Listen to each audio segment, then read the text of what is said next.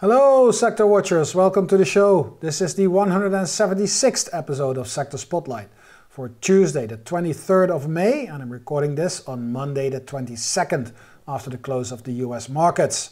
My name is Julius de Kempenaer and I'm presenting to you from Amsterdam in the Netherlands. In this episode of Sector Spotlight we're going to take a look at sector rotation in depth, slicing the market down into three groups: offensive, defensive, sensitive. And a little bit more special attention for the groups inside the technology sector and some of the individual stocks. No time to waste, ladies and gentlemen, this is Sector Spotlight.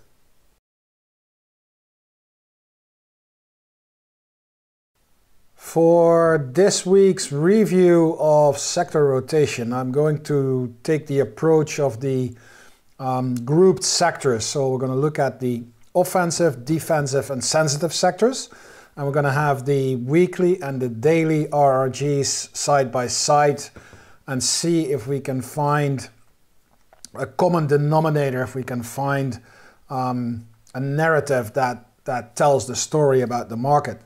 So let's kick off with the offensive sectors, and that's discretionary, financials, real estate and materials.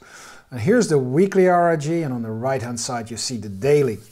And you can see that they're quite similar in the fact that there are three sectors inside lagging and there's one inside leading, and they're the same on the weekly and the daily. So the consumer discretionary sector is the only sector in the offensive group that's inside the leading quadrant, and even there it's not doing fantastic, because if you look at the weekly tail, it's inside leading, but look at how that came down over the last 10 weeks.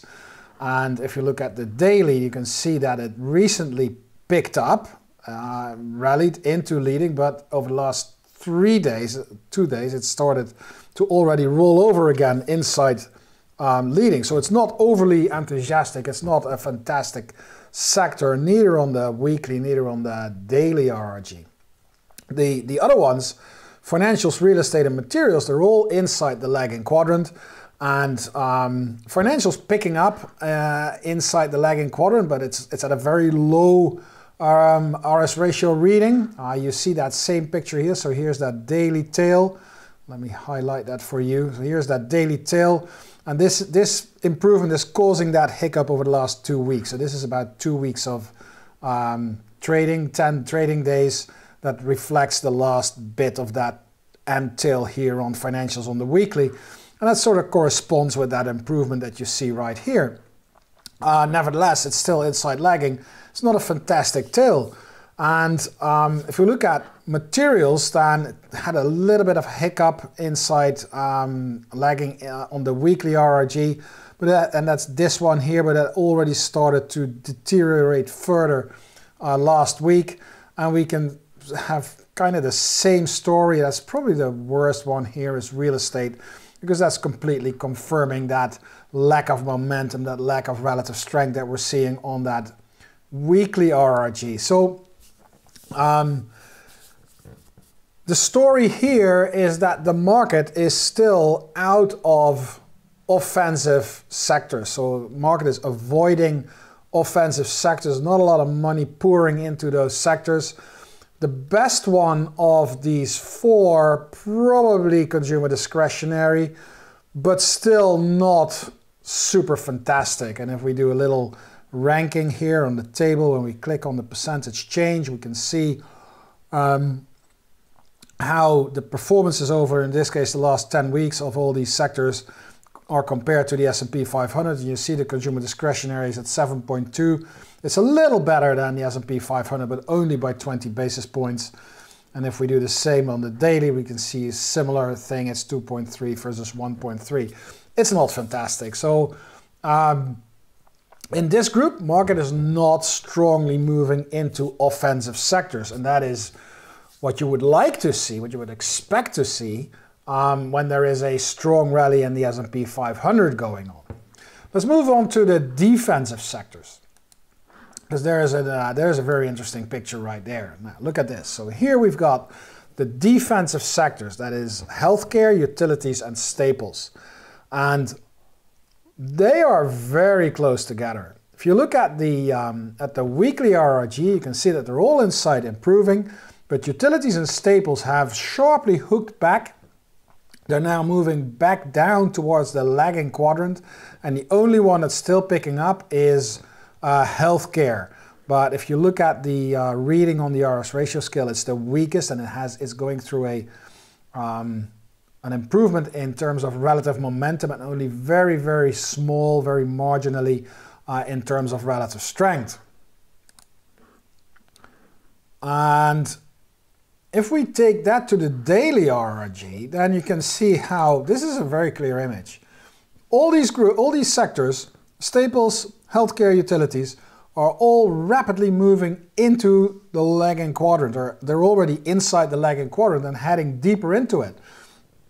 So with healthcare picking up a little bit here, but the daily tail pointing sharply into the lagging quadrant, there is a good chance that the weekly tail on this RRG here will follow the tails of utilities and staples.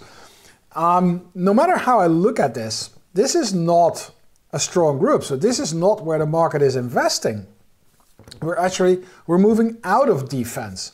And that is interesting, because that is something that you would expect when there is a strong overall market, when the S&P is rallying, when the S&P is going into a stronger period.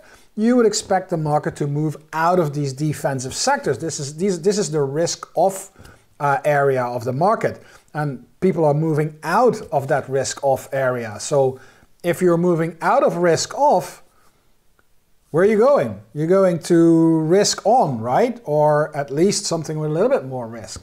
Now, we've already seen the offensive sectors.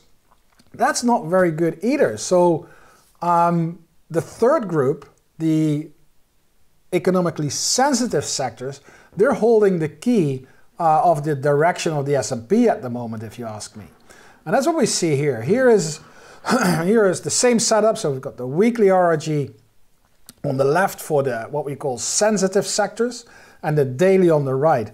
And here you can also see that these images are quite similar. We've got energy and industrials inside lagging, both on the weekly and also on the daily RRG. We've got energy and industrials inside the lagging quadrant, and we've got technology and communication services inside the leading quadrant.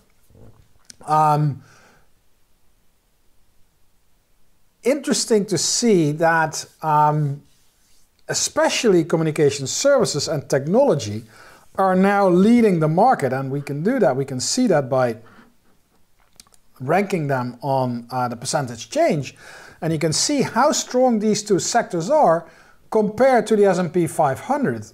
Communication services picked up 13% over the last 10 weeks versus 7% for the S&P 500, and tech is up 10.2, and if we do a similar exercise on the daily, it's 5.2, 4.4 versus 1.3 for the S&P 500. What is the main takeaway of this assessment? So market is not moving into, not really moving into offensive sectors. That's a pretty clear conclusion that we can draw from these RRGs.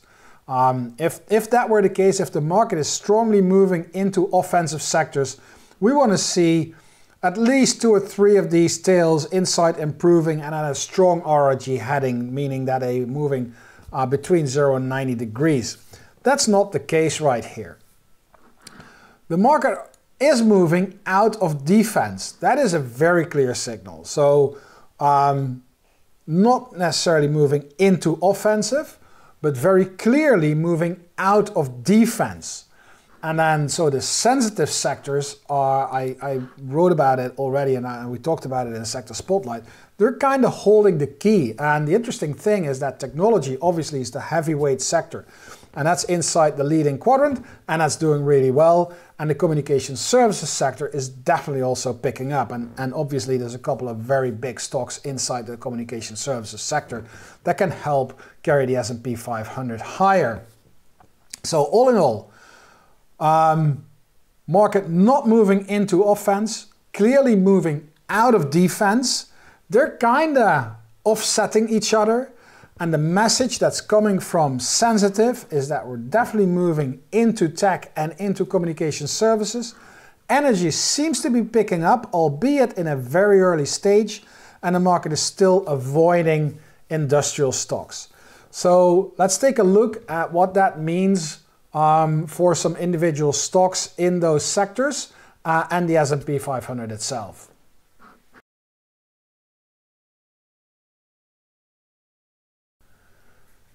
Let's dive a little bit deeper into the technology sector. And what we see here is I've got on the left-hand side, I've got the weekly RRG for the groups that are inside the technology sector. And on the right-hand side, we've got that same universe of groups, but then on a daily RRG. And the benchmark here is XLK, that's the technology sector itself. And what we can see is that if we look at the weekly RRG, that DJUSCR, and that is the computer hardware index, is inside leading, and USSW is the software index that's also inside the leading quadrant. And SSC, that's semiconductors, has just moved out of leading into the weakening quadrant. These are the stronger groups inside the technology sector. This whole group here, this cluster of groups, that's computer services, electronic equipment, electrical component, telecommunications, that is all inside the lagging quadrant. And oh, by the way, I have ticked off the renewable energy equipment index because that is, it's inside this sector, but the problem is that from a legacy point of view on StockCharts, we have the sectors based on the GICS, Global Industry Classification System convention, and the industries, so the ones that you're looking at here, are based on ICB, that's the Industry Classification Benchmark convention. And these are very often the same, but not always. And when you are trying to slice and dice groups, you will run into problems, and the Renewable Energy Equipment Index is one of those groups that is sort of conflicting in both classification systems. By the way, we are working on getting all of that aligned and moving to either GICS or the ICB classification so that we can make a proper listing of all industries underneath a sector without having the conflicts between the two different classification systems. That's work in progress. I hope that we can fix that very, very soon, so stay tuned for that. For the time being, I'm leaving that energy equipment index out of this equation. If we look at the daily RRGs, then we can see that software and computer hardware are going through a little pause, so they're going lower on the RS momentum scale. And that dip here is causing those weekly tails to move more or less flat.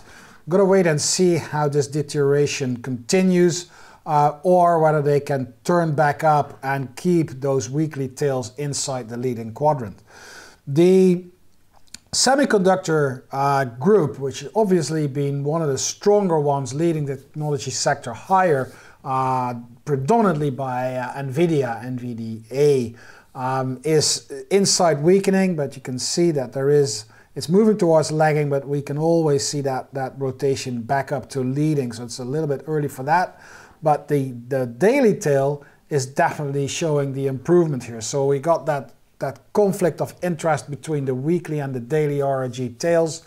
I'm going to wait and see who wins it. If you look at the individual charts for some of the major semiconductor stocks, I wouldn't be surprised if we will see a rotation of that tail back up. The other group of stocks that are clustering, they're kind of the same. So you got that same group here in lagging, and you can see that group here, that cluster moving there as well. And then the odd one out here is the telecommunication equipment, USCT, on the daily looking very good. on the weekly not so much. So I want to concentrate on these groups here. So it's computer hardware, software, and semiconductors. And if we bring that up on various RRGs, so here is the RRG, and this is, we're looking at S&P 500 stocks. So in this group, there's only 2 stocks in this sector for the computer hardware, that's Apple and HP. And if we look at the weekly tail, then we can see that Apple is very close to the benchmark. Not a surprise, because it's a very big chunk of the benchmark. And moving into leading or almost static, HP is picking up. On the daily, you can see a rapid weakening of Apple as well as HP. The conclusion about this is that, because this, again, this is not a very good alignment, because this group here has a lot more stocks than just Apple and HP. So we're kind of comparing, it's not really apples and oranges, but it's not really good either. Because this is a open universe, and it's a limited universe. There could be many more stocks here, but because we're looking at the S&P 500 members, only HP and Apple remain. The conclusion is that inside this group, there are other stocks that are showing a better performance and better relative trends than both Apple and HP at the moment. If I'm going to look at an individual stock here, it has to be Apple. And if we look at the price chart of Apple, then you can see that it is pushing against that overhead resistance between 175 and 180, and the bottom of the range is around 130, 135. And I think that is probably a good reflection of what's happening in the market. So the leading stock in this sector is still good. I mean, this is not a bad chart, don't get me wrong, but it's running into trouble. And if you look at the relative strength, it's just kind of going okay-ish sideways. From a trading point of view, it means that there are other stocks, call them satellites. So if Apple is the big one, the big planet, or the sun, or however you want to call it, there are some satellites around it that are just having a faster pace at the moment. So there is better opportunities there. They're just not in the S&P 500 at the moment. Nevertheless, Apple is still showing a strong chart. It's pushing against resistance, and there's no doubt about it that when Apple breaks above that high and goes to new highs, it's definitely going to give a good sign, a good impulse, and a good contribution to the performance of the S&P 500, as well as the technology sector as a whole. Let's move to the other group that's doing really well. That's the software index. So here are the stocks that are inside the software index. And I've put them now not against the technology sector, but against the software index itself. And what we see here is that the weekly tails are turning back up. So you had Microsoft in leading, just leading the charge for the last couple of weeks.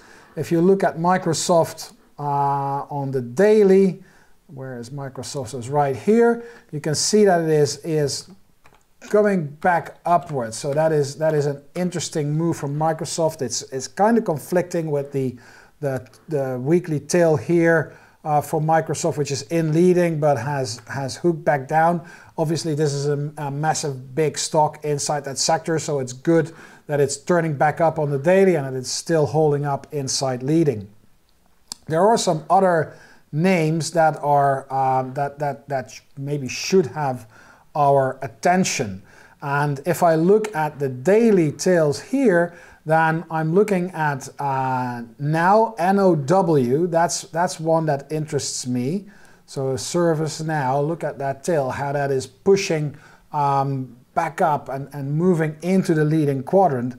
And when I look for the NOW tail right here, I can see that's inside lagging, but it's starting to pick up. With this whole group already being strong against the technology sector, this is a stock that I am interested to look at. And here is the price chart of NOW, and look how that is coming out of a big base on the price chart. And if we look at the relative strength line, and this is the RRG line against XLK, not exactly what we were looking at on the RRG, but it's good enough for now. It shows you how it's starting to improve versus its sector, and obviously also versus the software group index, the industry index. But what I like, what's really the confirmation of the improvement for ServiceNow is the break from this big base pattern. And I mean, with a little bit of fantasy, you could even see an inverted head and shoulders here with the left shoulder, and the big head could be a double bottom, and the right shoulder, and then we've broken that neckline. And let's do a quick calculation for the target. So that's roughly 500, and let's this be a 350. So that's $150 gain from the breakout level, which would be 480. So let's do very conservative. Let's do 500. That puts the target around 650 for this stock, which is very close to the all-time high, which makes total sense if you come out of a base like this. So inside the software industry really good compared to the sector, and then a stock like ServiceNow is doing really well versus its industry, and obviously also versus the sector index. A few other names here in this group that you can look at would be CRM, Oracle, FICO. FICO is actually already had a very big rally, so I'm not really into chasing that, but it's doing really well. It's holding up that sector very well. And basically this whole cluster here is worth a look for potential positions in your portfolio or as a potential trade. Let's take a look at the third group here, and that's the semiconductors. That's obviously a very important group inside the technology sector. We've got the same setup, so we've got the weekly tails for the semiconductor stocks on the left, and we've got the dailies on the right. And if we look here through all of these names, there are inside this group, because AMD and NVIDIA obviously been driving the market. They're the big ones. But if you look at the price charts of those two, they've had a massive run already. So what I'm looking at is stocks that have still some fuel in the tank, still have some legs to move and to run. And the two tails that I like here on this weekly RRG are MU and LRCX, and let me highlight them here. So I've got Micron Technology. Look at how that tail is moving up there, and let's put it on the daily as well. So here is Micron, and you can see how that is. It's hard to see, but here you can probably see it better, how that is moving back up towards, it's starting to move. It's inside, it moved from lagging back into weakening, but the most important thing is that's got that strong RRG heading between 0 and 90 degrees. That's confirming the tail that we see on the weekly. So that's a stock that I really want to look at the chart for. And then the second one here is LRCX, Lam Research. If you look at that tail, that's picking up. It's moving into that leading quadrant. It's very close to crossing over to leading.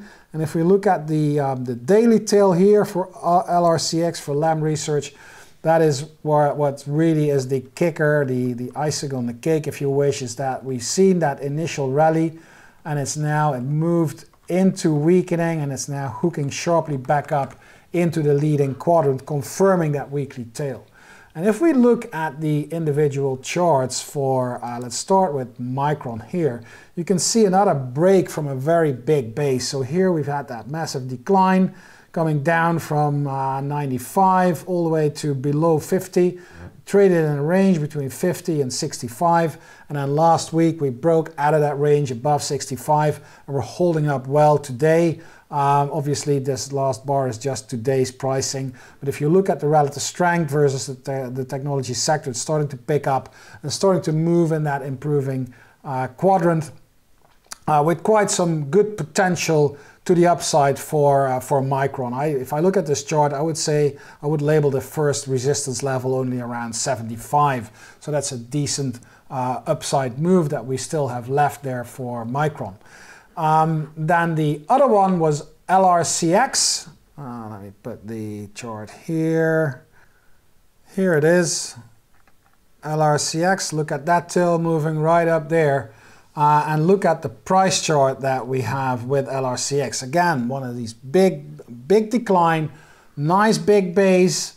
Call it a head and shoulders if you wish.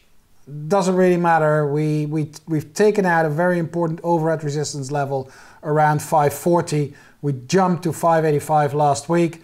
That means that there is a bit of downside risk here, but I would say that the way I would approach this is to look for a setback and then pick up the pace again. So any decline here in terms of price would be a buying opportunity to get in at a lower level. The RRG lines are definitely improving here, making it an interesting stock to watch. So we've broken down that technology sector into software, hardware, and semiconductors, and picked a few stocks, individual stocks out of these groups that have the potential to move further in the weeks ahead.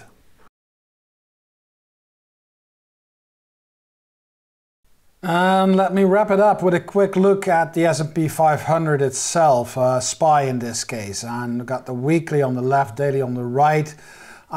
We've seen this chart many times, and we've described that trading range in which we are, and it looks as if we're going out on the upside.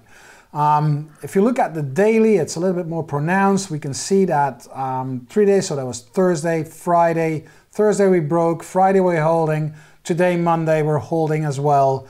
And that seems to be playing out here on the weekly as well. So that range, we're going out on the upside.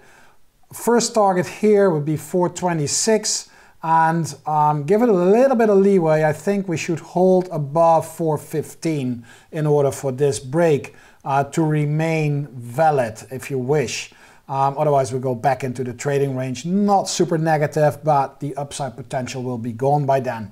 Obviously, taking out that previous high, 426, 427, that's the key level. If that is gone, then we're going to attack the new, we can make a new attack to get back to all-time highs around 470 that we've seen back in December 2021. All in all, at least a short-term outlook for the S&P 500 seems to be getting more bullish as we speak, and it's driven by the communication services and the technology sectors, as we've discussed earlier in the program. And this wraps up Sector Spotlight for this week. Thank you for watching. I hope you enjoyed the show. Please remember, Sector Spotlight airs every Tuesday from 10:30 to 11 a.m. Eastern. I'm looking forward to see you again next week, same time, same place.